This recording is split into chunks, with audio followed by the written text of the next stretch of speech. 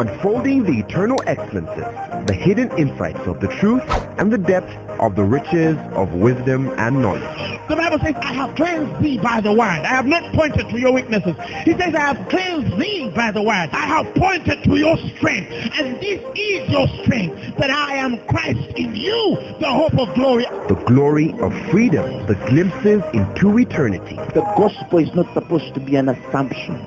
It's not supposed to be just a mere presupposition. Truth is older than language. But the word of God is way deeper than any human language. And now, Apostle Grace with the word. Praise the Lord. There's a reason why you came. And it's not by mistake that you came. Something is going to happen in this room. Hallelujah. I am scared that some of you are going to be carried back. I'm telling you the truth. Some of you, they are going to carry you back like they are holding dead women. Praise the Lord. But sometimes it happens when God wants to birth something in you. Praise the Lord Jesus. So you might see strange anointings in the room as we are preaching, or before we start, or when we start to pray. I want you to understand that God is in control and that Apostle Grace has nothing to do with it. Hallelujah. Somebody just thank God for this evening.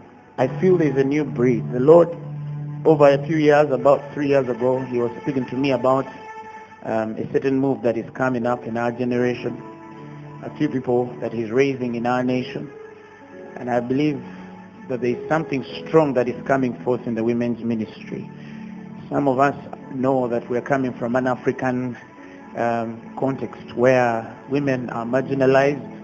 Women look like they're property. Women look like they'll never be anything in this world. But we bless God that he's raising people. I feel there's something new for us as a generation. I feel that this meeting is going to birth many more meetings like this, not only here in our nation, but across the world in the name of Jesus. And God is going to use some of you right now who are listening to me. In the name of Jesus Christ. There are people here who have a very strong call upon their lives, and it's about time something is defined. I feel that God is raising people. They are hungry, but they are women. You understand? And many people know, it's the men who are doing these kinds of things. But I assure you that the world is about to be surprised.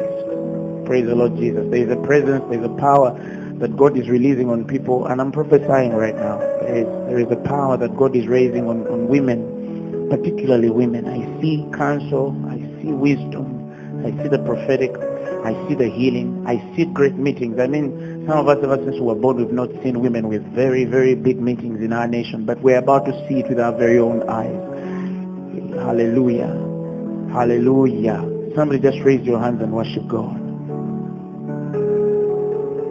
In the secret, in the quiet place, in the stillness, you are great. In the secret, in the quiet hour, only I want to know. Let's go sing it in the secret. In the secret, in the quiet place. I don't hear you. Stillness, you are there. Someone raise your voice and worship God. In the secret, in the quiet hour away, only for you. But I want to know you. Oh, hey Lord, I want to know you. I want to be your way. I want to know you.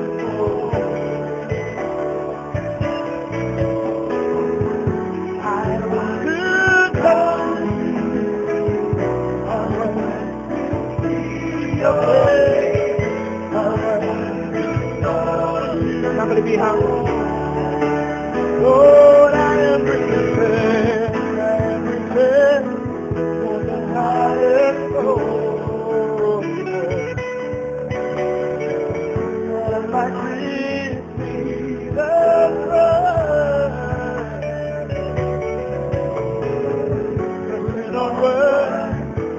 every hindrance aside, out of my way. Somebody tell him you want to know him. Raise your voice and sing it. Hey.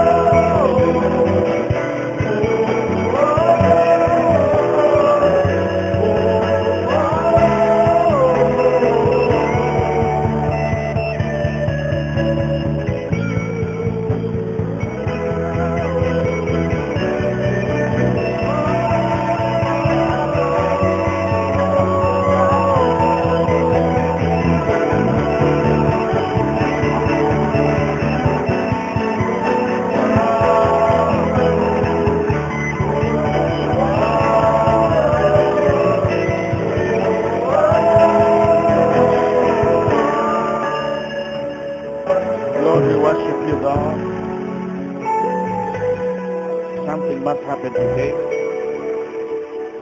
We are hungry. We are thirsty for things money can't buy. These women left their homes and families this Saturday because they want to receive something money can't buy. Father, we pray that tonight you will ignite something in the human spirit that will create a certain influence that will echo through eternity.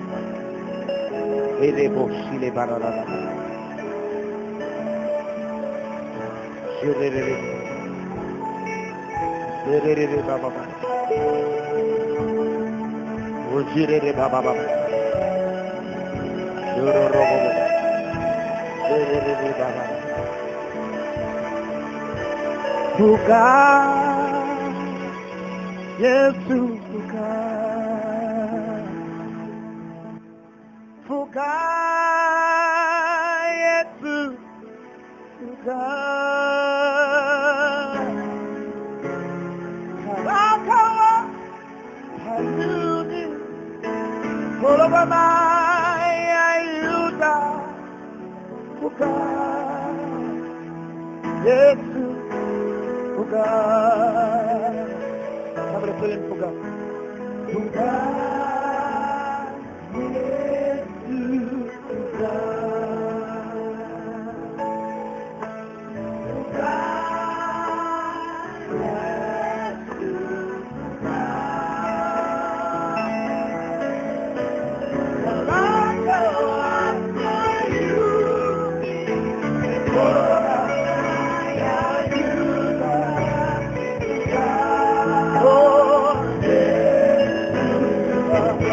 Somebody tell him fuga.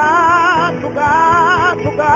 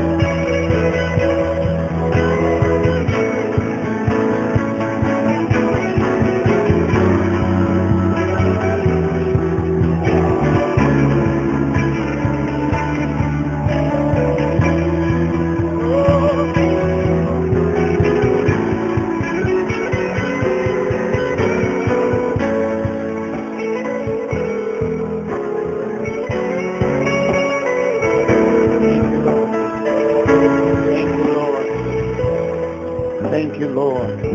Give the Lord a mighty hand clap of praise. You may be seated. Thank you, Lord Jesus. Thank you, Lord Jesus. you, Lord Jesus. You may be seated. Thank you, Lord.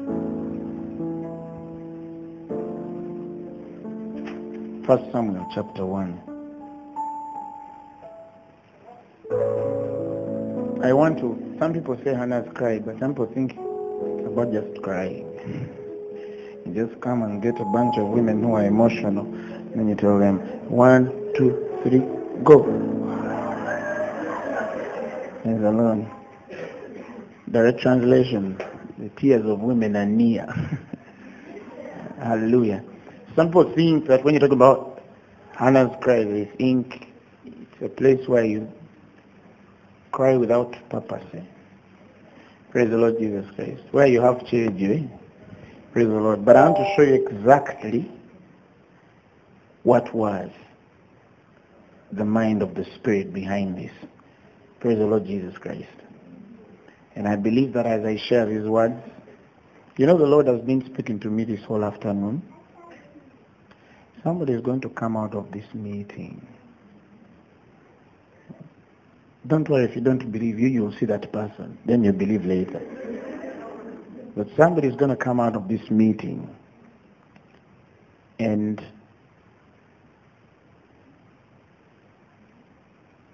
something is going to happen to them, and you're going to need to explain that actually she was a normal woman. She even used to sit there. She sat in the back, in the middle. You understand? Hallelujah. You watch this. All right, let's read. The first verse. Chapter 1, verse 1. The Bible says that now there was a certain man of, read that word, it's like a drug. Have you seen a dramatization as a pin? There was now a certain man of Ramathaim Zophim Makashatal. Do you swallow Ramathaim? It's not in one there. So of Mount Ephraim, and his name was Elkanah, the son of Jehoram, the son of Elihu, the son of Tohu, the son of Zuph, the son of, and you look for children's names. Praise the Lord Jesus Christ. And he had 2 wives. The name of one was Hannah, and the name of the other was Penina, whatever. And Penina had children, but Hannah had no children. Is that it? Now the next verse says, and this man went up out of his city yearly to worship and to sacrifice unto the Lord of hosts in what? Shiloh. And 2 sons of Veli, Hophni and Phinehas, the priests of the Lord, were what? They were there. Now the Bible says, and when the time was that Elkanah offered, he gave to Penina his wife, and to all her sons and her daughters portions. Are you with me? But unto Hannah he gave a worthy portion, for he loved Hannah.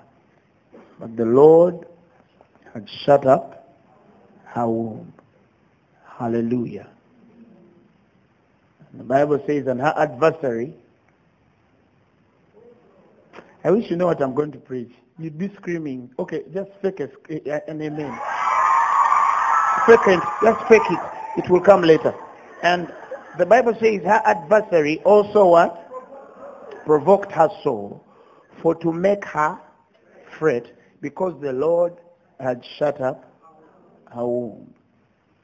And as he did so year by year, when she went up to the house of the Lord, so she provoked her therefore, she wept and did not what? And then Elkanah, her husband, to her said, Hannah, why weepest thou? And why eatest thou not? And why is thine heart grieved? Am not I better to thee than 10 sons? And you'd love me that much? The Bible says, and Hannah answered Elkanah, that I love you very much, but there is something very important to me. Where is that verse? The Bible says, so Hannah rose up after they had eaten in Shiloh, and after they had drunk. Now Eli the priest sat upon a seat by a post of the temple of the Lord. And when she was in bitterness of soul and prayed unto the Lord and wept sore, she vowed a vow and said, O Lord God of hosts, if thou wilt indeed look unto the affliction of thine handmaid, and remember me and not forget thine handmaid, but will give unto thine handmaid, what? A man child, then I will give him unto the Lord all the days of his life, and there shall no razor come upon his head. And it came to pass that as she continued praying before the Lord, that Eli marked her mouth. Now Hannah, she spake in her heart, and only her lips moved, but her voice was not heard. Therefore Eli thought that she had been drunk. And Eli said unto her, How long wilt thou be drunken? Put away thine wine from thee. And Hannah answered and said, No, my Lord, I am a woman of sorrowful spirit. I have drunk neither wine nor strong drink, but have poured out my soul before the Lord. Count not thine handmaid for a daughter of Belial, for out of the abundance of my complaint and grief have I spoken hitherto. Then Eli answered and said, Go in peace, and the Lord God Israel grant thee thy petition that thou hast asked. And she said, Let thine handmaid find grace in thy sight. So the woman went her way and did eat, and her countenance was no more sad. And they rose up in early morning and worshipped before the Lord, and returned and came to the house of Ramah. Elkanah knew Hannah his wife, and the Lord remembered her. Wherefore it came to pass that when the time was about, Hannah had conceived, that she bare a son and called the guy Samuel, saying, Because I have asked him of the Lord. Long story short, when the boy was weaned, like she promised the Lord, she gave him up to the Lord. Hallelujah. Now let me take another direction that I know many people don't preach, or probably some of you might have never heard, but it's very important when you read the story of Hannah. The Bible says that her adversary laughed at her because the Lord had shut her womb. Are you with me? Now the Bible says in the book of James that God is not tempted by evil, neither tempted he any man through evil or with evil. Are you hearing me? So he says, when trials come, and then you have troubles and situations surrounding you, don't say, the Lord has brought me disease to humble me. Are you hearing me? He says, let no man say, give me the Message version. He says, don't let anyone under pressure give in to evil say, God is trying to trip me up. God is impervious to evil and puts evil in no one's way. Give me the Amplified. Let no one say when he is tempted, I am tempted from God. For God, listen, is incapable of being tempted by what is evil, and he himself tempteth he no one. Now the ultimate question. Is it godly not to have children? Is it? The Bible says that none among them shall be barren. Even their cattle. Now if you're barren, if you're in here and the doctors have told you, this, the next time your husband knows you, you better note that date down. How can he say even cattle? It even makes me mad. How can he say even more? The thing is more, but God is saying even this one can't be. Are you with me? So the Bible says, and thou shalt be blessed above all people. There shall not be male or what? Female barren among you, or among your cattle. Even your cattle. God even cares for you more. It's there. It doesn't speak tongues. But brother, he said that none shall be. Not even your cattle. It might not be born again. It might not speak in tongues. It might not even know the way of the Lord. But he said that not even you shall be what? Shall be barren. Man, that is a very strong statement. That's a very strong statement. I told people one time, a woman came, she had been barren for 8 years. And then she came and told me, Apostle, there is no man of God I have not gone to. I told her, what do you mean? I mean I've gone to every man of God. How long have you been barren? 8 years. Are you hearing me?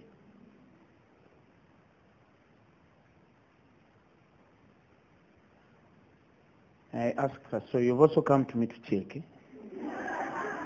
whether even meat will work. I told her, I'm not going to pray for you if you've come to check. She said, no, okay, I've not come to check, but what have I come for? Praise the Lord. Then that scripture pops into my spirit.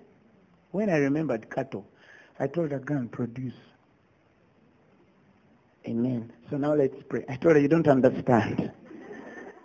You know, there's a point where the word of God gets so deep into your spirit that you don't even need to pray. You just need to decree a thing. The Bible says, and that thing shall be established. Are you with me? Are you with me? Now, there are people whose wombs are shut by the devil. You understand? The devil shuts the womb. Are you hearing me? And the person's womb is shut because of the devil. But wake up, you woman. The Bible here says that the Lord himself shut her womb. And the God who shut that womb tempteth no man with evil, neither is he tempted with evil. That means that Hannah, among many women I've read in the Bible, the uniqueness of her story is her barrenness was on purpose. It wasn't a coincidence of the workings of the devil to come and make her barren. No, her barrenness was on purpose. What held her up not to produce was on purpose. Now see how the devil starts to laugh on you because they are seeing that certain things are not working. Yet the Bible says it's on purpose. And that's the one thing I fail to understand about the devil. Are you hearing me? Because he doesn't understand God. There are certain things that can happen for you. And the devil doesn't even have a clue that everything works together for good to them that and are called according to his purposes. Are you hearing me? Everything works together for good. Everything works together for good. Now, I want to talk about a woman whose womb was shut by purpose. It's not that the devil was in this thing, that she needed to go to break certain demons of her family, that she did this. There are those ones, but I'm not talking about that one. I'm talking about someone whose womb was shut by purpose. By the end of this sermon, you'll actually realize it's more than just a womb. The Bible says that the things that were written were written for your learning, that through comfort and patience of the scriptures, the Bible says thou might obtain what? Hope. Hallelujah. There's a certain hope that must be in your spirit. But that hope can only come by comfort and patience of the scriptures. And the patience and comfort that comes by reason of revelation, not by the indifference that doesn't even know what it needs. You know, there's some people who are patiently waiting on the Lord, but the patience they carry is ignorance. Are you hearing me? They're waiting on the Lord for a breakthrough. They're waiting on the Lord for marriage. They're waiting on the Lord for a business plan. They're waiting on the Lord for a certain increase in their career. But you see, the line of their waiting on the Lord is not a place that is of the land spirit. It's not the land spirit patient before God. Are you hearing me? It's not the land spirit comfortable before God. It's an ignorant, indifferent person comfortable before God. Are you with me? And at the end of the day, you realize that person can be that comfortable and they die like that. Are you hearing me? Praise the Lord Jesus Christ. See, every child of God requires a certain diligence in the things of the Spirit. Because the more you are exposed to the diligence of the Spirit, it's the more your prudence is defined. And the Bible says that the way of, the wisdom of the prudent man or woman is to know the way of the Lord. The way God, not the ways. There's a difference between ways and way. Ways is the many things God does. Way is the way he does those many things. Certain people know the ways of the Lord, but they do not know the way. of the Lord. Okay, these are his ways. He's a healer, but how does he heal? These are his ways. He makes comfort. How does he give comfort? These are his ways. He ministers to the lowly, but how does he do that? Because if we are at a place where we must have a certain ministration to the lives of men, we must go past the understanding of the ways and forms of the lives of men to the place where we know the way of the Spirit. That is why the Bible tells us he gives some apostles, pastors, evangelists, teachers, for the perfecting of the saints for the work of ministry. We cannot seek a place of perfecting you for the work of ministry if we've not introduced to you the way of the Lord. Are you with me? So, I want to take time just to open your spirit to something about this woman, and I believe something is going to happen here in this room today. Now, the Bible tells us that the Lord shut her womb. Ultimately, I would ask the question, why did he? If he tempteth no man with evil, neither is he tempted by evil. And it's evil for a woman to be barren, because he said none shall be barren. It's blessing to have children. The Bible says you shall be produce and multiply, you subdue the earth. It's a blessing of the Lord to produce. Are you hearing me? So that means every child of God has the grace to produce results. Now ultimately, why is it that I'm not producing results in any area? I'm not talking about children now. I'm talking about job. I'm talking about ministry. I'm talking about anything, career, marriage, anything. You put anything, you mention. Education, mention. Are you with me? Are you with me? God does not tempt, neither tempteth he any man by evil. So this womb could not have been shut with evil intent. And that's why I realize that the devil can only scorn at what he didn't shut. If he shut it, he has no business to scorn at it. Because he knows even if he dies in scorn, you recognize his power. Are you hearing me? There are certain things that come in our lives, and I'm growing to understand now, woman of God, that if the devil was responsible for certain things, he would not have gone ahead to push certain things further. No, he was taking advantage of what God shut. So there are people who live in a dispensation where it's God literally who shut. But the devil takes advantage and laughs around and starts calling. The Bible says that the other woman said to laugh at her. Are you hearing me? And the Bible says she becomes lost. She starts to feel a certain pain in her spirit because she can't produce certain results anymore. And she's mad. You understand? At what is in her.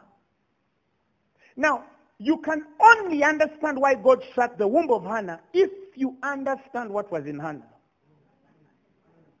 If you don't understand what was in that woman, you can never make sense of why God shut it.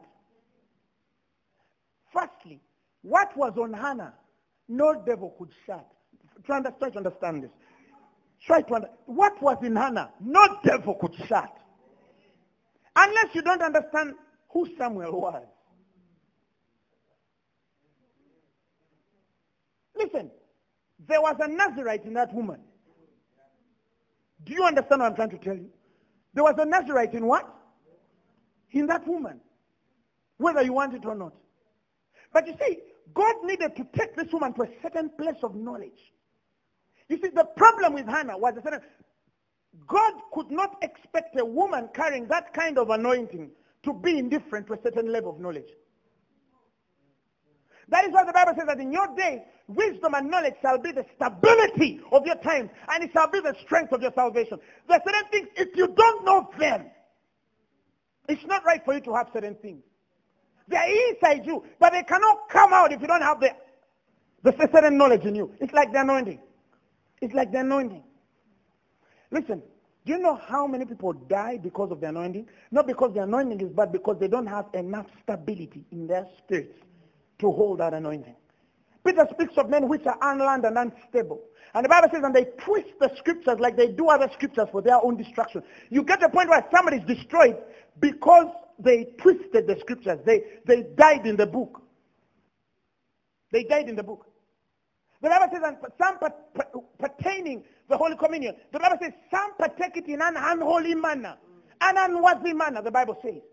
And they bring damnation to their own selves. And the Bible says, and some for that reason fall and are sick and are dying. Why? Because they partake the Lord's cup with an indifference. Look at how death can spring out of what ought to give life. Are you with me? It's like, you see, many of you have never met lemon walk. Many of you. I'm not saying all of you. Okay? But when you get that knowledge, are you hearing me? And a bone gets in order when you're seeing.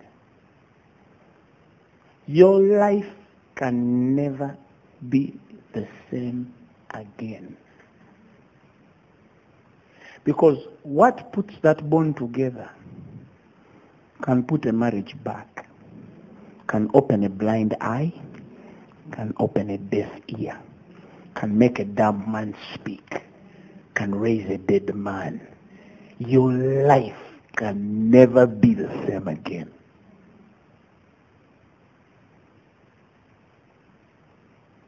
You see, Muslims have money. Do you understand? But there's a reason why they can't do healing miracles, healing meetings. Because there's a difference between money. Let's first separate this. There's a difference between having money and having an anointing on you. That is why when Paul is dealing with knowledge, he gets the ultimate battle. Every person who deals with knowledge has. He says, and to keep me from getting puffed up, because of the abundance of the revelations that came to my spirit, the Lord sent forth a messenger to buffet me. Are you hearing me? The buffeting on his spirit is not just out of a guy who knows nothing. No, he's dealing with a guy who knows too much. That he needs to make the guy feel, hey, boss, you're too anointed, but please, remember you're human. Are you with me? But you see, when the Bible says in the book of Psalms that before I was afflicted, I went astray, then it has to be true in every circle that God could not have afflicted a man with the abundance of revelation if there was not place of going astray, even in the knowledge. Now we realize it later in his level of maturity when he says, knowledge puffs up, but love edifies. He realizes later that he received an abundance of revelation in his spirit, that he became a proud guy. You see how he begins. And if I look at myself, I see that no apostle weighs against me. For I'm greater than the greatest apostles. But later he realizes he's less of the apostles. And then least of the saints. And then a sinner in Timothy. But you see, there was a point where Paul was unteachable. He knew. He thought, and there are people like that, by the way. There are people in this world like that. And you see, the Lord told me something a few months ago and told me, some of you are going to be fought at your workplaces, in your personal ministries, in your families. You understand? Because there is one thing I have realized and has come to pass over the years. When we're talking about teaching, okay, what is predictable is in Jerusalem. Because Jerusalem has had a course over the years that is the same yesterday, today, and forever. If a priest, a Pharisee, a Sadducee, an Ethan got a cultus and studied it, that is it, he's done. There is a level of knowledge where even men reach to doctorate. That is why the Bible defines Gamaliel as the doctor of the law. Are you with me? It defines Gamaliel as the doctor of the law. That means there was a doctorate. There was probably a degree, diploma, certificate, and what? Anything predictable can only be at a place where a man gets to the cap. As in, a man gets to the highest level he can get to. And that was the trouble in Jerusalem. That if you're looking for somebody to teach Paul, the Bible tells us he leaves Tarsus, Cilicia, and then he goes to sit under one Gamaliel. The Bible says, which was a doctor of the law. And he had much honor and respect amongst many. Are you with me? So, this Gamaliel, when you go to the center of Jerusalem, if they're teaching the Torah, there are 5 books. There are no more than 5 books. A man can have a very intricate study of the Torah until he's done with knowledge, to a point where he knows it. In fact, Paul says that he says, I got so experienced in the profession or the knowledge of the Judaistic or the Jewish knowledge. He says that I even went ahead of my own peers. Are you hearing me? So the Bible tells you that when he goes ahead of his own peers, the Bible says for that reason he persecuted the church and wasted it. Why?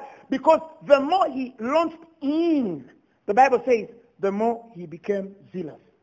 He says, for you have heard of my past conversation in past time in the Jews' religion. Give me the Amplified.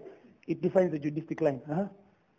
For you have heard of my earlier career, former manner of life in the Jewish religion, Judaism, how I persecuted and abused the church of God furiously and extensively and with fanatical zeal did my best to make havoc of it and destroy it. Why? Because Paul knew too much. Paul knew too much. Too much in the Jewish culture. But he excelled above his peers. Are you hearing? He excelled above his peers. Now, you're dealing with Jerusalem, and that is why Christians, you must study this. Don't worry, it's a women's conference. I know I'm going. You must study this. There's a reason why the Bible defines something called New Jerusalem. Because the old Jerusalem has to die. The predictable kind of church has to die if you must produce what is unpredictable. Do you know that the church in Jerusalem literally died before and the Gentile church thrived? Now the Gentile church across the world is trying to reach Jerusalem.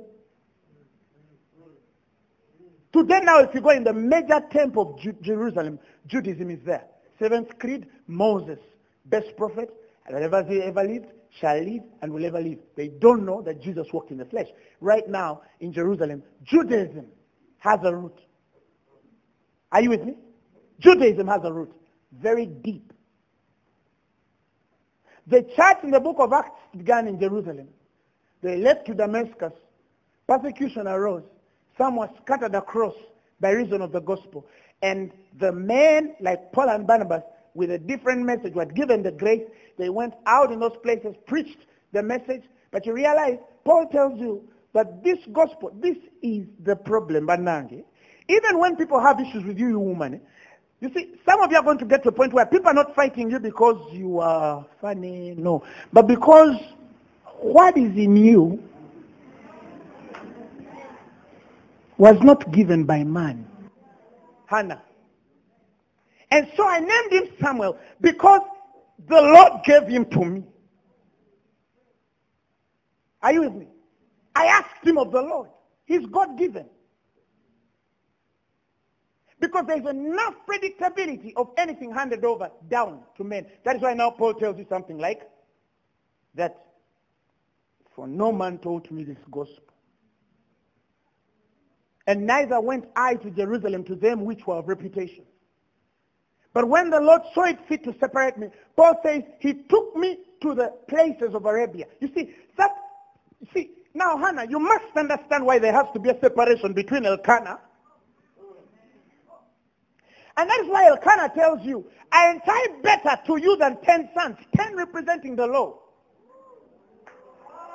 Taught in Jerusalem. Do you get it? So he says, I untie better than 10 men. Because he's not talking about sons.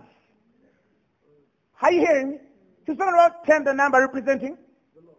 Then you see how this woman separates herself from the camp. Are you hearing me? Elkanah can't pray for you. You see, some women, the reason why certain things have failed to happen in your life, you still think that your husbands have answers. Bigger than God. Remember Rachel to Jacob. This woman is barren. She knows the guy functions very well. He did it to Leah and she produced. And then she goes to Jacob and tells him, give me children or I die. Give. The guy asks her, am I God? He asked her, am I God? Listen, women, I know you're married. Are you hearing me? Some of you are married. Or you're going to get married. But never put your husband above God. I said never put your husband above God. Let me say the third time. Never put your husband above God. If Elkanah had the power, he would have given that woman a child long ago. But there is a power. You see, people say men have power. The power of a man. Direct translation.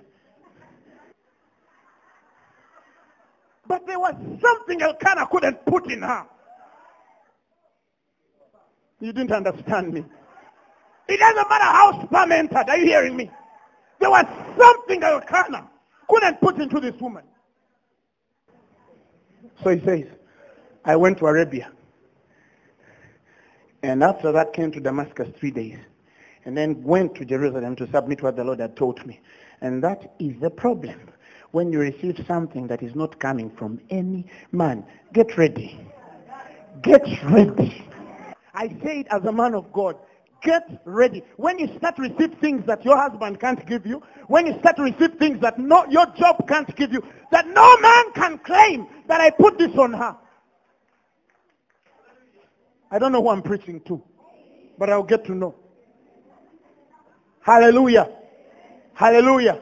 Let's go deeper now. Now, it's the same thing with Jesus and the disciples. These guys come in consonance of prayer and fellowship. He tells them, I give you power to trample on snakes and scorpions, and none of those things shall in any means harm you. He's given them power. He starts to teach. They are there. He demonstrates. They are there. He makes lame men walk. They are there. He casts out devils and raises the dead. He shines on the mountain. They are there. Then a radical guy comes from somewhere. And he starts casting out devils. Put your name. Now, the Bible says, the disciples, they came and said, Master, we found a certain marabaka sheketele parando, casting out devils in your name. And we forbade him. Luke says, because he doesn't follow with us. Mark says, because he doesn't follow us. That means, when they were in the camps of the 12, they never used to see the guy there. Then they start to ask themselves that question. Oh no, that is what's going to happen to some of you. You're going to start moving in something, and they'll say, this is not this church, this is not this ministry, it couldn't have come from Makata Yaba. Give me volume. I feel I'm shouting a lot. Now here is the problem. They forbade. They start to fight the guy. Why? Because this is their problem. If it came from Gamaliel, you'll be comfortable. You see, God told me, and I'm telling you this as a man of God, somebody is going to walk out of this room with something no man can give you. Even me, I'm just preaching, but I can't give it to you. So the guy says, Master, we saw one casting out devils in thy name, and we forbade him because he followeth not with us. Mark says, he followeth not us. You see how two guys think? The other one says, Luke is questioning the guy's roots. Mark is questioning the guy's presence. And the Lord told me, he's raising certain women here. Because they can't explain where you got it from. They see it's in you. They can smell it is in you. But they can't explain where you got it from. Stop having explainable children.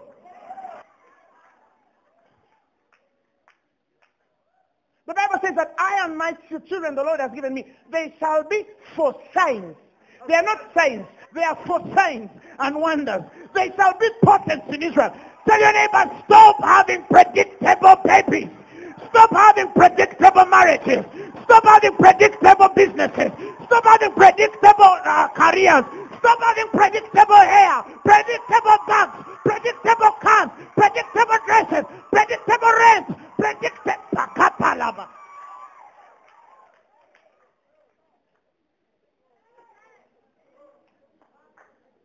Get to a level where people will start speculating what they don't know. What did bagambe ketunda? Ata tobabusa. Bubaga ntwetunda tobabusa. Sirika busirisi. Gwe bikula bubikuzo balindo tira wetunda. Lumuwejja kubuza wetunda otya. Obagambe raba kasakatala. Seketere baba baba.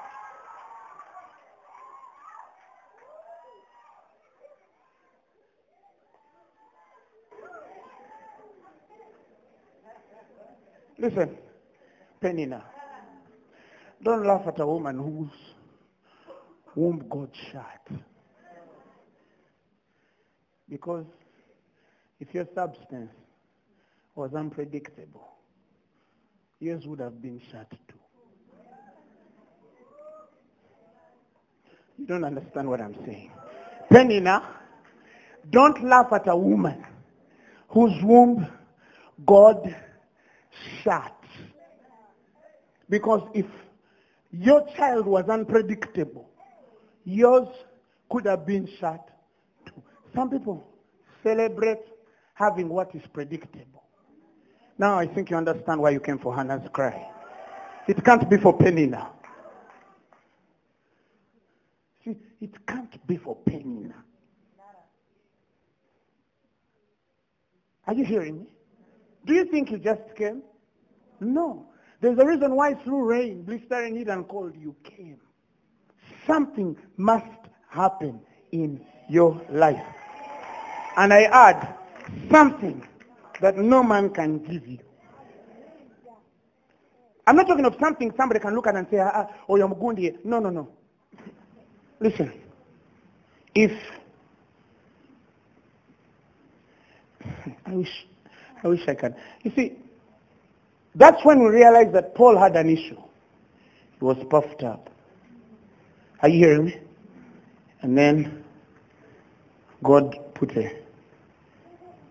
because God needed to teach Paul a certain love that exceeds the abundance of revelation. The simplicity of things that teach him to become all things to all men, that he might serve some, to the proud, to the weak as a weak, to them which are under the law as one which is under the law. And he becomes all things that he might serve some. And the next thing we know, his ministry blows up. That is why when God tells him, take it away, he just needs the grace to sustain him. But the grace to sustain him is just incubation period to produce the character of a man who must exceed in knowledge. This was abundance of revelation. But there's a place in God where the unity of the faith that separates you from you thinking that you're the best of all the apostles. That's why I said that's the problem with many people regarding you. You're casting out devils soon, but you won't have followed with them.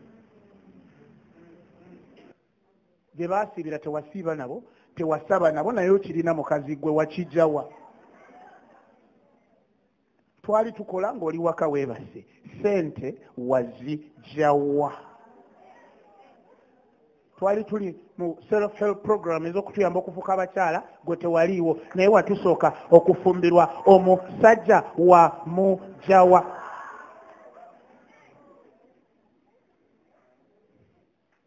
Twakola interview, twalina merit era twali bagezi, twakusinga ne mu class omulimu bakukuwa batya. The rest is not to the swift, neither battle to the strong, neither bread to the wise, nor yet riches to the men of understanding. Tell your neighbor in Luganda, wetegeke. This is your season. You know, man, I'm preaching to women, but even me, I'm receiving it now. You're going to move in something. No way, you woman. No way. Came from somewhere. Arabia, where there is no Sadducee and Pharisee. Do you know that the next move you're going to see in the church has not been there before? You wait, the way women are going to come up soon. Some are not even in this room. You wait. Some people say, hey, this is movement. You see, Christ is a revival meeting. And then you go there and then you say, no, no revival. Is this revival? Maria Woodworth Etta stands on a pulpit and raises her hands, and the power of God slays people 10 kilometers away, and you tell me revival meeting, which can't even check the security guard. I'm not talking about that. I'm talking about something that when you have it, they're going to ask you, where did you get it? Because they don't see it on any woman.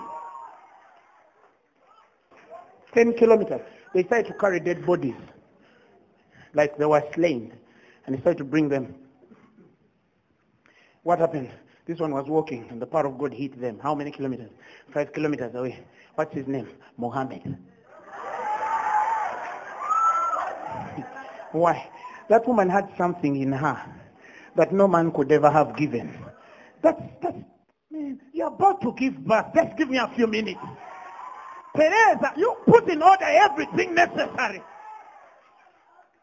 That is why when Hannah starts to sing after the miracle in Samuel 2, she speaks in verse 3, and then she starts to correct ignorant Peninnah. She tells Peninnah, talk more, no more, exceedingly, proudly. Let not arrogance come out of your mouth, for the Lord is a God of knowledge. You are laughing that I'm not giving birth, but the God of knowledge shut my womb because there was a certain knowledge he was putting in me, because he knew I needed that kind of knowledge to deliver a judge and a prophet who will pour an anointing on the first king of Israel, on the second king of Israel, and judge Israel. But you see, Peninnah has a problem. She's laughing because she doesn't know. So the proud talk exceeding is out of an ignorant woman. Some of you know the reason why certain things in your life delayed, and people laughed. They laughed. That's all you. Hey, God knew that it had to come at a particular point when you know enough to keep that boy. Let me tell you, any woman here knows you can't stop winning your child and give him to another man, except if a certain character has been bred in you. But I have a problem as Jehovah God if I should open the womb of a woman who will refuse to let go of a boy who is purpose. So there's a certain thing I must put in her, that by the time the boy is born,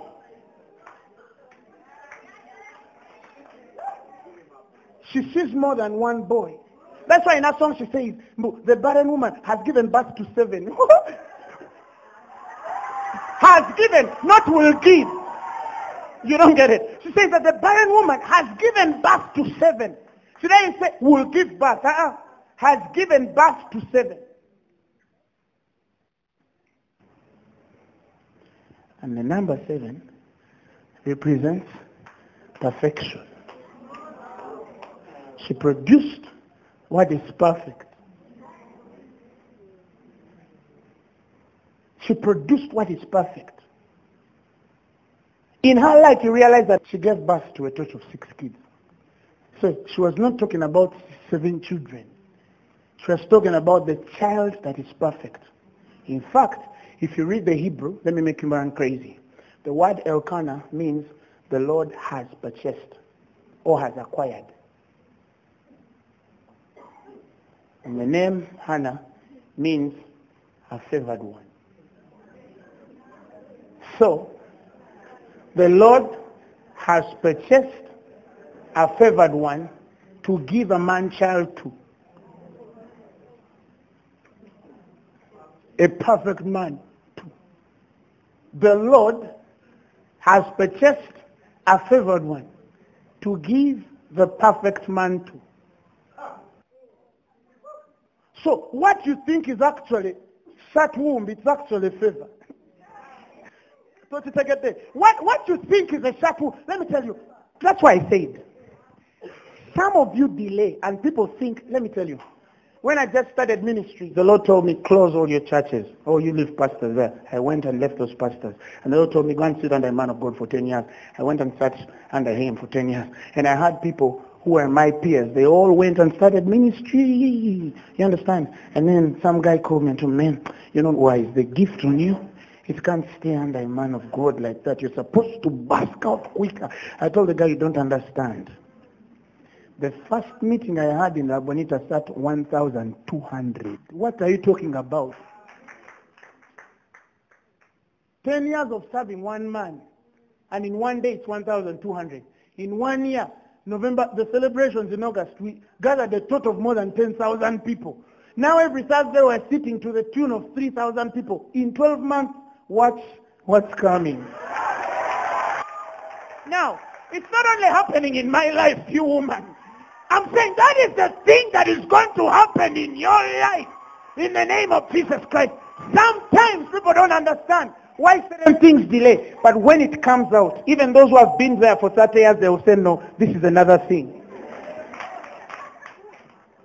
No man gave it. He didn't get it from Jerusalem. It was Arabia. Over who am I talking to? God has possessed. He has purchased a favored one. One who is favored. Are you with me? So, by the time Samuel comes out, we actually understand what was in Hannah was more than a child. It was ministry. Judge, prophet of Israel. But Hannah doesn't. You see, that is why when Elkanah tells her, I entice better than 10 sons, he doesn't understand that this is not about physical children. There's something inside this system. When I was growing up as a woman, I might have not told you, but inside there are certain things I used to feel. When you're carrying a judge in your spirit, when you're carrying a prophet in your spirit, when you're carrying the Savior of Israel, there are certain things in your life that start to make you feel different. Do you understand? When you're carrying a child that is supposed to be, this is my biological mother, she can tell you. She told me when she was pregnant of me, she just used to sing the whole day, Amazing Grace, how sweet the sound. Let's stand and that's another business. 2 minutes later, Amen. Yeah, God, why is this song coming to me? Call him Grace, boy or girl, call him.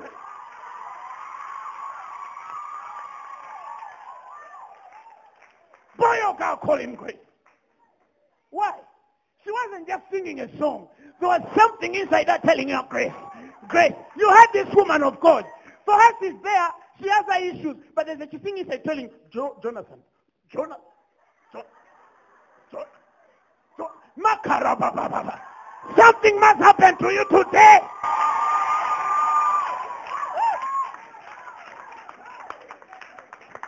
Now, that boy can't be normal. Even if he wants. Listen, even if that boy wants, that boy can't be normal. Because you felt him before he came out. Obanga kuchintu chowuliranga techina fuluma. Gazide muchogere. Obanga kuchintu chowulira nga tonna techina fuluma.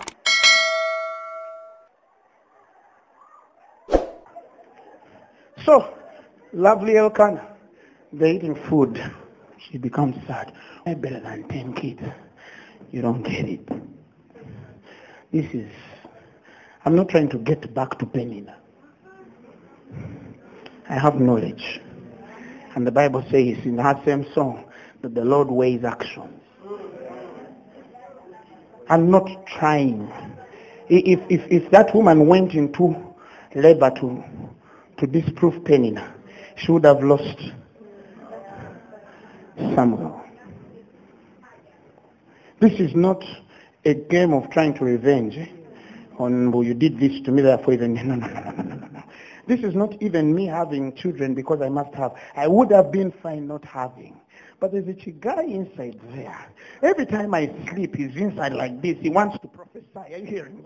There's a guy inside there. Every time I'm there, I feel like he's a judge. I don't know what is inside me.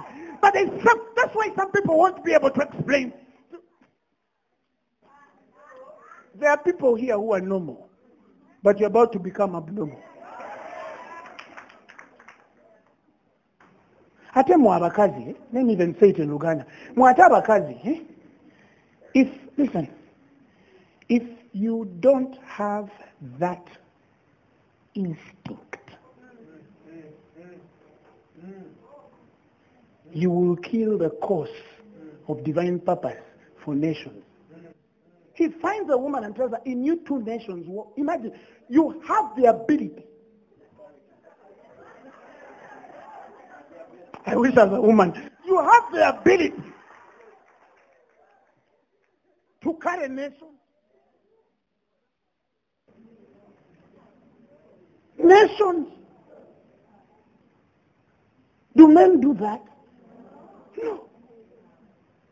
He told her, in you two nations. Listen, God defined nations inside her. He didn't define it in the husband. From husband it was seed, sperm. Now when it entered woman, poor God said, now that's a nation. Now you, my women.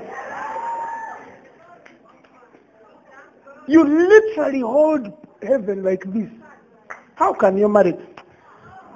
Boy, man. Kankuchukua mkazi kwe. Tosobola kukuza nsi namba kasajja kamune kakulema. You can't raise two nations and one guy fails you. I'm sorry. Husbands, I'm sorry, you are not supposed to be here. How?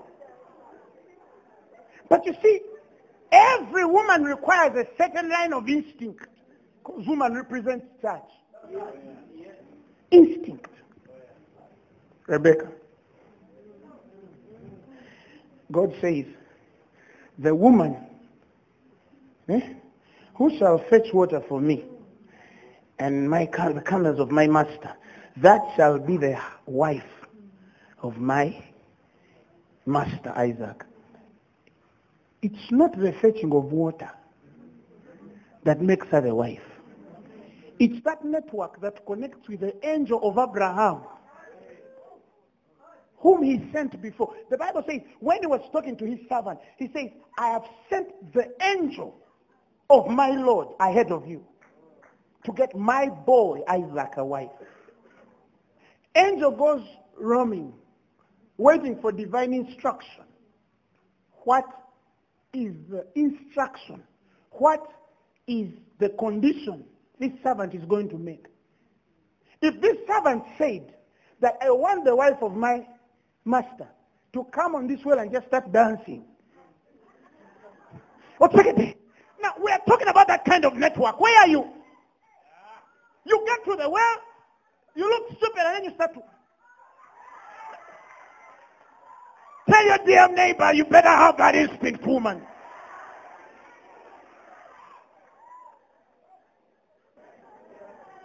If you had said that the wife of my master, when she comes to this well, she's going to start screaming. You just see a woman at the well, she reaches down and she starts, woo! Rebecca was not looking for a man. She just had a network.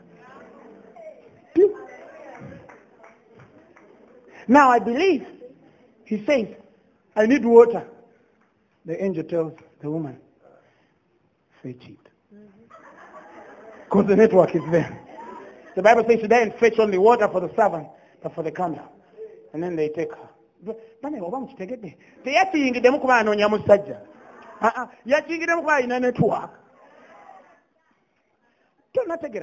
katonda baba kuinako ensonga tewetaaga kyokka is that not MTN, not Smile Telecom, all of those oranges, they disappoint. Mangoes died. Listen, it's Ripos, Kere, Pandara, Casa. Listen, see, God needs to do a certain ministry. But you see, when the angelics are sent, a certain woman better have. Before you know it, she's fetching water. Are you hearing me? She's saying, oh, why am I fetching water? Oh, why am I thinking in choir every day? Oh, why am I attending meetings every Thursday? Oh, why am I reaching out with things people? Kumbe.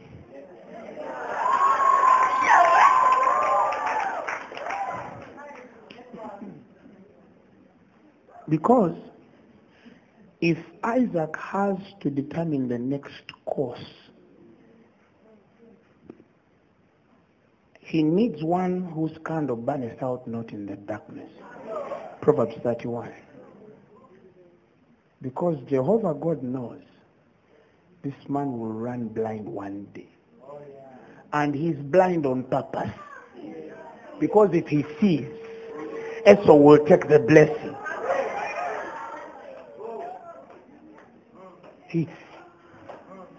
Yet he's not God's choice. And the Bible says in Proverbs, and her candle goes not out by night. So when the guy's eyes are closed for her, not only physical. Let me tell you, there was a difference between Jacob and Isaac. The way God dealt with Jacob was different from the way God dealt with Isaac. That is why both of them are blind men, but one can know the difference. In that story, the one without network is Joseph. Are you hearing me? Do you understand what I'm trying to tell you? But Jacob has network. Dad, you put the wrong hand on the first son, my son. He said, I know. He didn't say, are you sure? Have I made a mistake? No. He said, my son, I might not be seeing, but I know. Now he realizes if he should raise Isaac, he's going to put that antenna on a certain woman. Do you understand me? And that woman better have it, because that very antenna that fetches water for camels will come when it's dark for him to see. And she will pick vibes. That antenna will make her walk next to the room at the point when Esau is receiving instruction. It can't find her in the kitchen. It can't find her in the kitchen. It can't find her in a garden. You tell your dear woman, that neighbor, and tell her, "Gwe, she called her Mugambe. Mugambe call network, Mugambe." Listen, that network.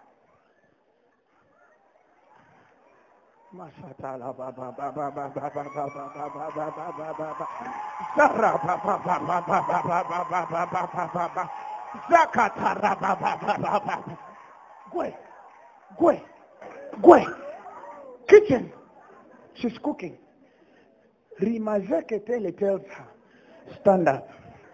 Stand up. Walk. She walks. Go to the bedroom like this. Stand on the door. Don't breathe too much. Listen. So, go get me meat. Make it the way I want it. You know. Why? Because the Bible says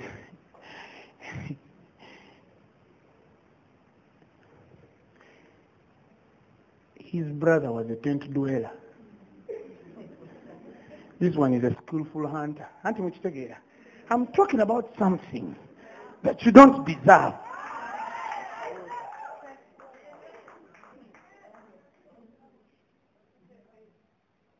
And the Bible says Jacob was lazy.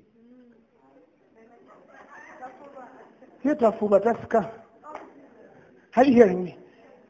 Work hard. You don't understand. I'm talking about something you can't get because you're a hard worker. I'm talking about you can get something when you're a hard worker. But I'm talking about something that you cannot get because you're a hard worker. And you pray a lot. Tell your neighbor, Hannahs are going to pray today. Mugambe, Hannahs are going to pray today. Listen, see, the Bible says Esau was a cunning hunter, a man of the field, and Jacob was playing. Dwelling in tents. Are you telling us you're telling people not to work hard? No, I'm telling you, there's stuff that you can't work hard for. It can only come in such conferences. Whereby, even me, I'm going to pray. I feel something has to come out of my spirit.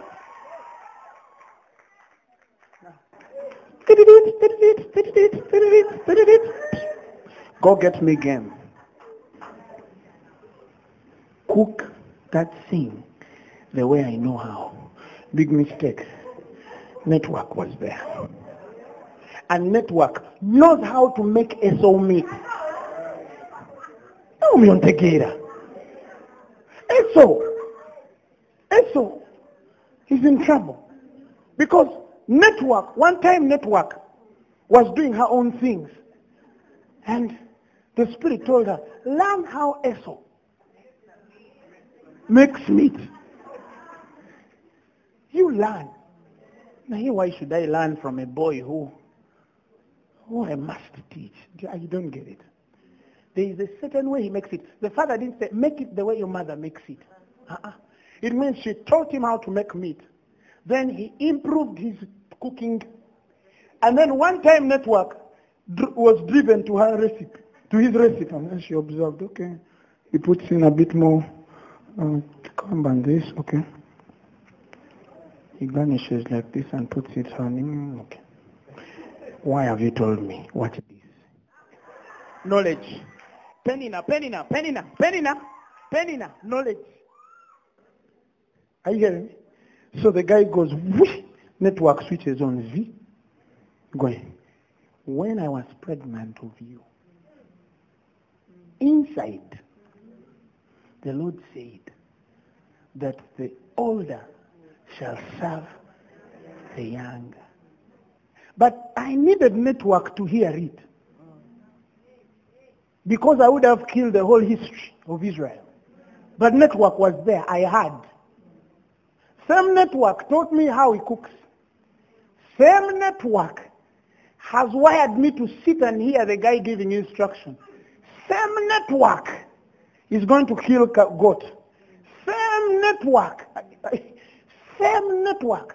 knows that if the husband discovers that the boy lied to the son, he will be cursed. Same network is ready to bear a curse because network carries a certain faith that it can't happen. But she needs to minister comfort to the networkless. Can't do it. Are you hearing me? Yeah. And the next thing we know, the blessing switches.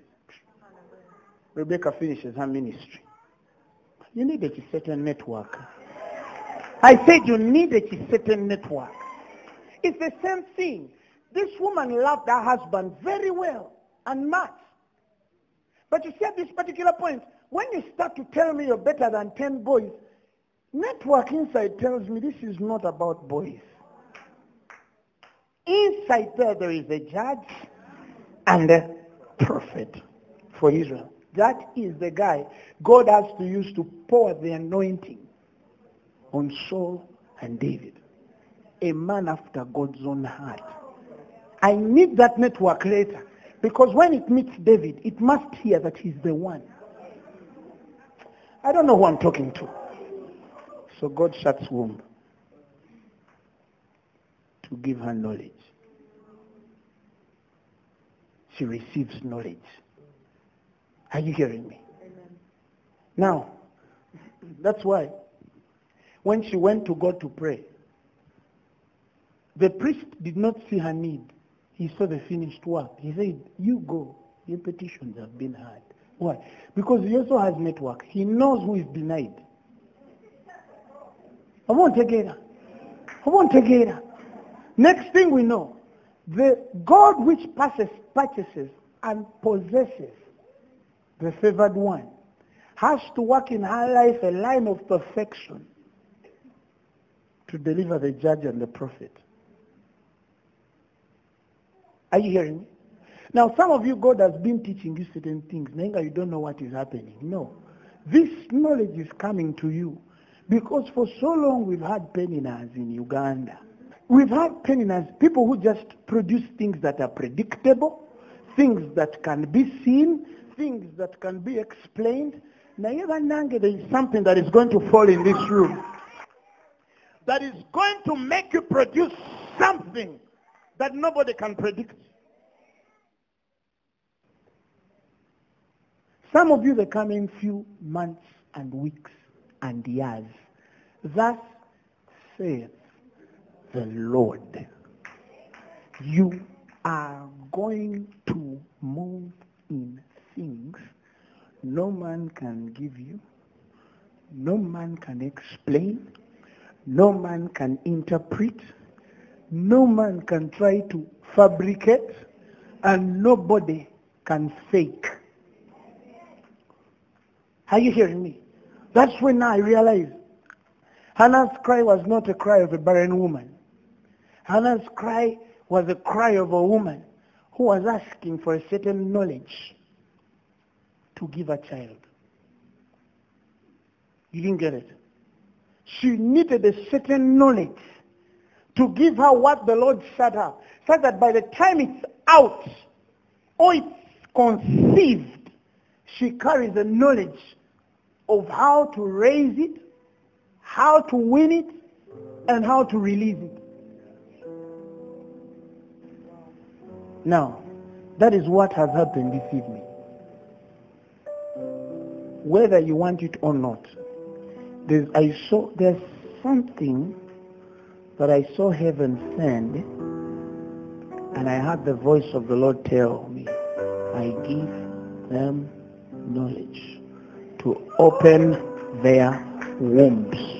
I give them knowledge to walk in the prophetic anointing. I give them knowledge to walk in the healing grace. I give them knowledge to walk in the evangelistic arm. I give them knowledge to walk in counsel. I give them knowledge to build nations. I give them knowledge to raise governments. I give them knowledge to raise ministries. Now, if the Spirit has started to move before I stop to preach, that honestly means we have to pray. Somebody just raise your voice. Get to your feet and start to speak in other tongues. I feel I need to prophesy on a few individuals.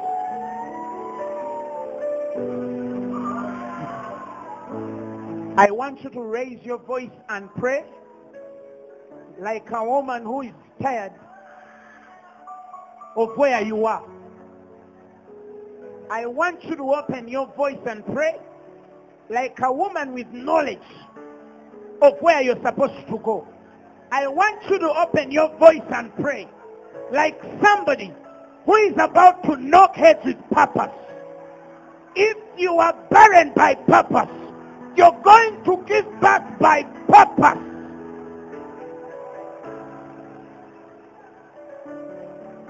Come on, you're not praying. You're not praying. My word declares my righteousness. Oh God, how I need. Somebody raise your voice and pray. Hey Lord, I need some women who can pray. I really need some women who can pray. Oh,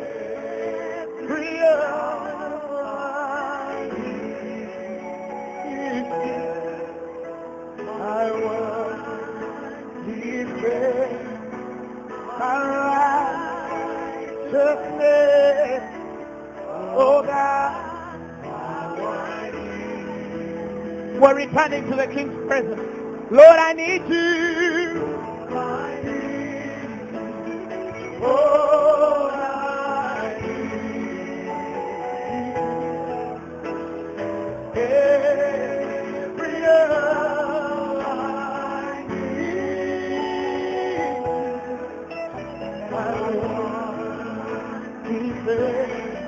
I need so much of it. Oh,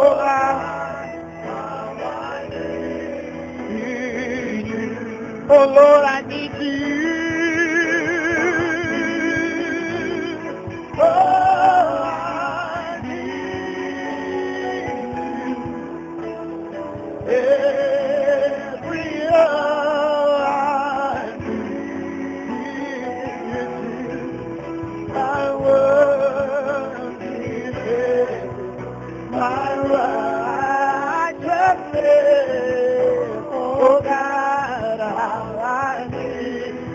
Somebody launch deeper.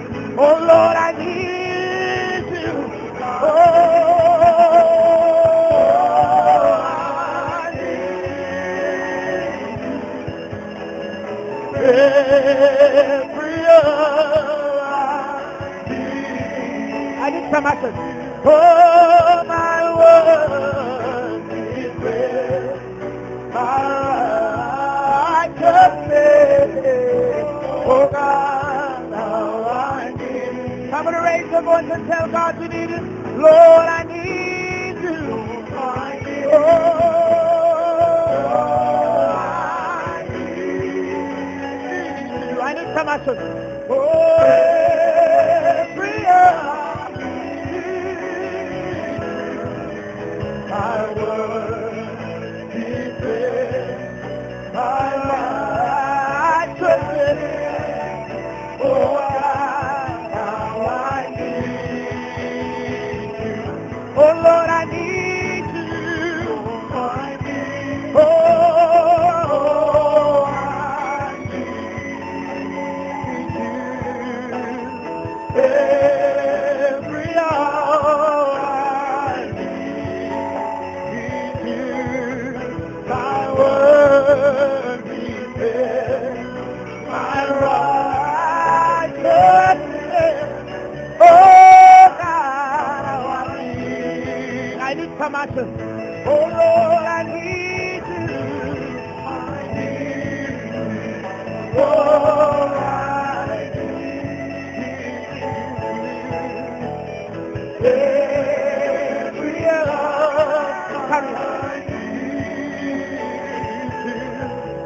My word is my righteousness. Oh God, how I need you. My God, I need you. I need you. Oh, I need you. Oh, every hour I need. Receive it.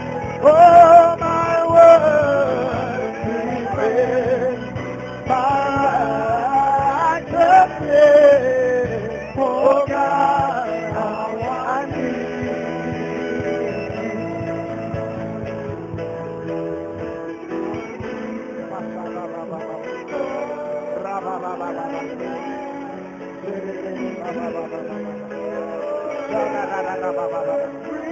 God must something in you. God must something in you. God must something in you. Power, Holy Ghost. Oh, yeah. Oh God, I need you. Lord, I need you. Oh, I need you. Every hour I need you. My Lord, my righteousness. Oh God, you can't, listen, you can't walk out of this room the way you entered. I feel there are people here, there are women here who are ready to conceive child. Listen, our nation has seen prophets, but I'm seeing certain prophets here. Holy Ghost, Holy Ghost, Holy Ghost, Holy Ghost. Where are they, God? Where are they, God? Where are they, God? Where are they, God? Where are they, God? Where are they, God? Where are they, God?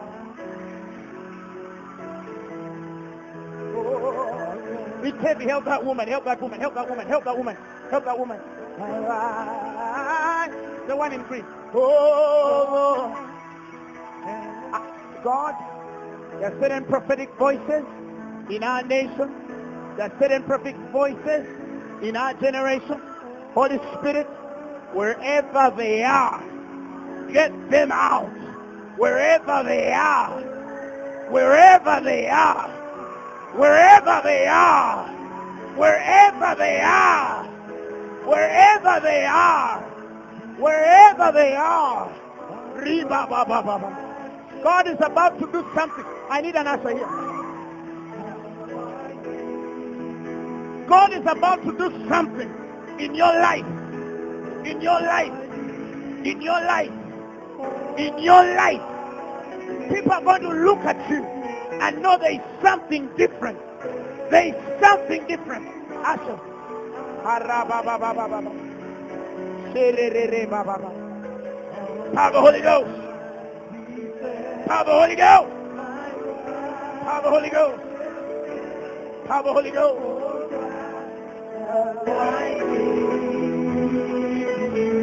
Oh Lord, I need you. I need you. Oh, I need you. Double. Every I need. Come on, Holy Ghost. I want it. I say, oh God, I need. Now listen. I see hands being anointed to heal the sick. I see hands. And there's somebody of the same anointing. You feel like there's a fire in your belly. I see healing in some people's hands. God, whoever cancers, HIV, the crippled, the deaf, the blind, in the name of Jesus, receive it. Receive it. I see a fire that heals the sick. Oh, yeah.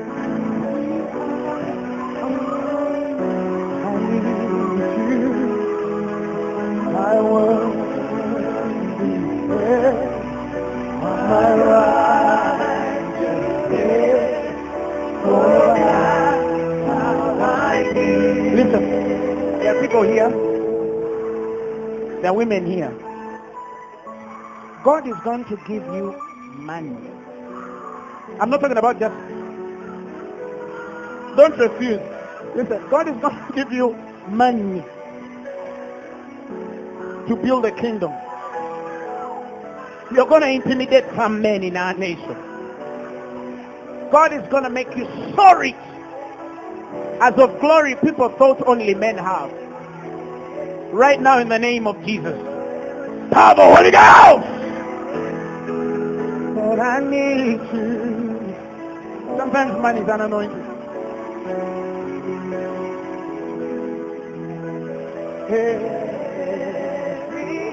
You're going to build a kingdom. You're going to have a lot of power and authority. I took this. Yours as well. Receive it. Yes, yes.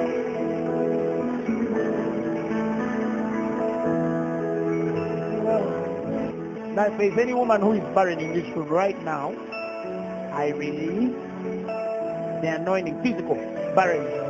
There's a young girl you have not even yet gotten married. She's somewhere there. She's not even yet married, but she has a barren spirit. You spirit, right now, I command you to loose. I've seen her. I've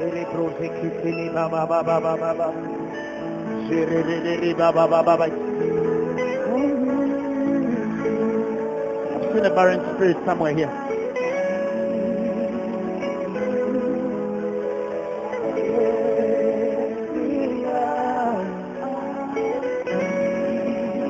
Loose her, loose her, loose her, loose her.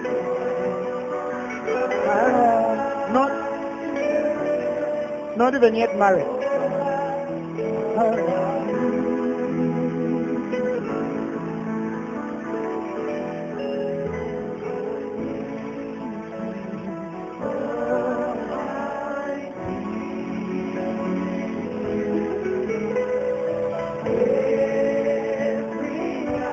Lord says, I open your eyes. That says the Lord. The Spirit. You're going to see things that will even scare you, but they are of God. In the name of Jesus Christ, receive it in you. Thank you, Lord Jesus. I decree and I declare upon your life that a new ministry is coming out of you. A ministry that no man can give you. Things that no man could ever teach you. God is going to teach you his way. I see some of you even leaving this country. I see an anointing that is taking some of you out of this country. And you're going to move nation to nation, nation upon nation, upon nation. Receive it right now. In the name of Jesus. Receive it right now. Yes, you. In the name of Jesus. Nation upon nation. For the glory of God. I see counsel on you. I see a wisdom on your life that is going to show answers for government in the name of Jesus Christ. You're going out of this room with something you've not seen in Uganda, with something you've not seen in Africa, with something you've not seen in any continent of the world. For what eye has not seen, what ear has not heard, what has not entered the hearts of man, he has prepared for them that love him. I need to pray for you, woman of God. Come.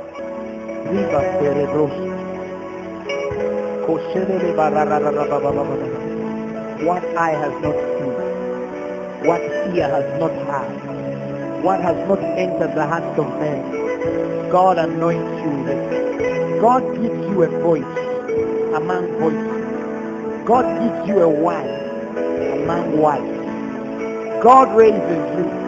Your child will be blessed. Very blessed of the Lord. Very anointed of the Lord. In the name of Jesus Christ. Somebody say in the name of Jesus. Say in the name of Jesus. I walk out with something that money can't buy. Say in the name of Jesus. I walk out with a certain instinct that no normal man can have. Say in the name of Jesus. I'm shaking my country. I'm shaking this continent. I'm shaking this village. I'm shaking Africa. I'm shaking the world. I'm influencing everywhere I go. In the name of Jesus. For God had my prayer. In Jesus' mighty name. Amen.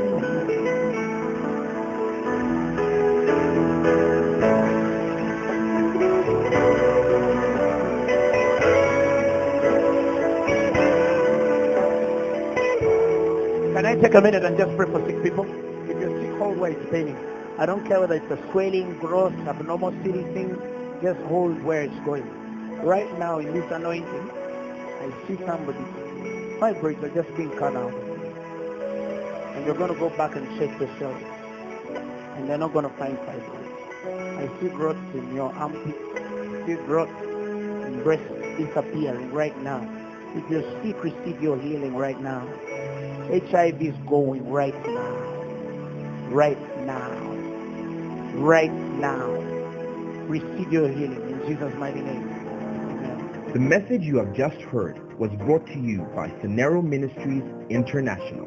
For more information, contact us on telephone number 041-466-4291 or email us at phanerocompala@gmail.com. You can also find us on the web at www.phaneroo.org. Or better still, feel free to join us every Thursday for our weekly fellowship at UMA Multipurpose Hall from 5 p.m. to 8 p.m. You can also catch the live stream at livestream.com/Phaneroo. Phaneroo, make manifest.